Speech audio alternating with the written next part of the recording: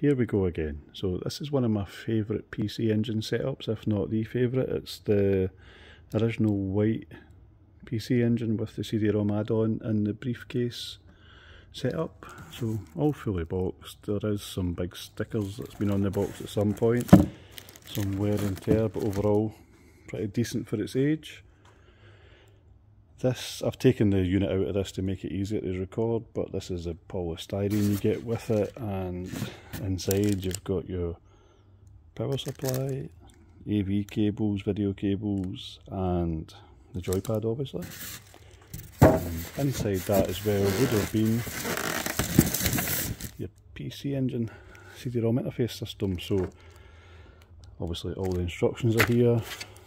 Your system card is what lets it play the CD-ROM games. There was a version 2.13 as well of this, with more, I believe, more RAM on them to play certain games.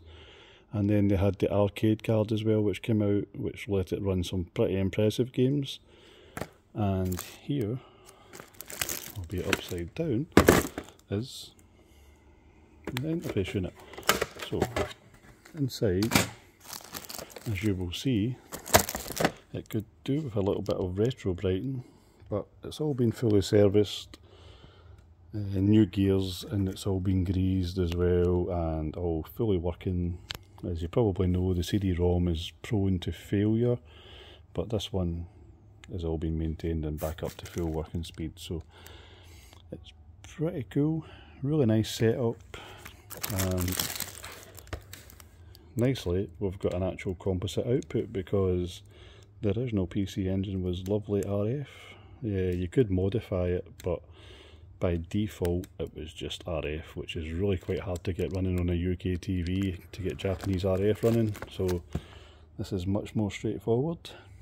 You can put this on to lock them in place, and there's an eject back there as well. You lift that up and then you can pull the PC Engine or the CD-ROM out.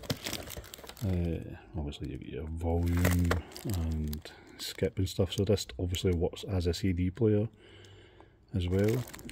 And there we go, one of my favourite setups. I think it's just a class looking way of doing PC Engine CD-ROM stuff. Okay, right, thanks for having a watch.